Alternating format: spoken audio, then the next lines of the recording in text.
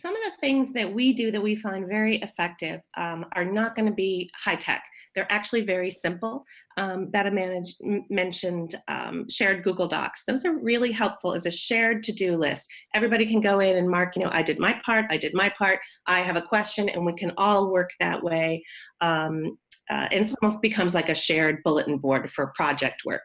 It's simple and it's easy and it doesn't take a heavy lift to learn how to do it, but it really streamlines both communication and helping people feel like they're on top of what needs to be done and they're seeing what others are doing, and that disconnect sort of dissipates. I think in terms of methods, we like Slack. We use Slack a lot at eCornell. So we use it both for those quick check-ins, how you doing? Do you need anything? Quick little hello. But also we have dedicated channels for projects. We have dedicated channels for teams, dedicated channels for, could be a 2-day long initiative, but all the team members are going to be in it, and we can Slack throughout the day just constantly. We were a little slow to adopt it. Once we got the hang of it and people got it very quickly, we all embraced it, and it's become something that we rely on a lot. So I would encourage people to use Slack and use it in different ways if you're not used to using it now. I would say, there are differences in, as others have mentioned, in having, for instance, just a Zoom call, which we have all day long at eCornell. It is different than having a meeting in a room.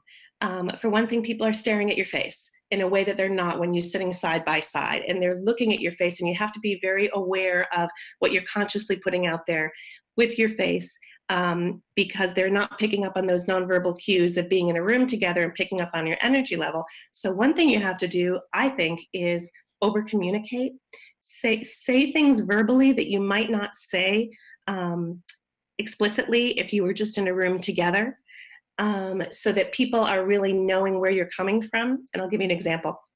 If we're in a room and there are 10 people trying to contribute to brainstorming a solution, Zoom can be maybe not as easy as it would be if you were in a room together. So it's quite helpful if you have some boundaries put into place in advance, team norms. Like, for example, today, Jim is leading us through. He's our facilitator. He's calling on people. It's predictable. We know who's going to speak. We know we're getting a turn. We know when we're expected to participate. If we didn't have that, it would be quite confusing. We'd be speaking over each other. No one would know when it's their turn.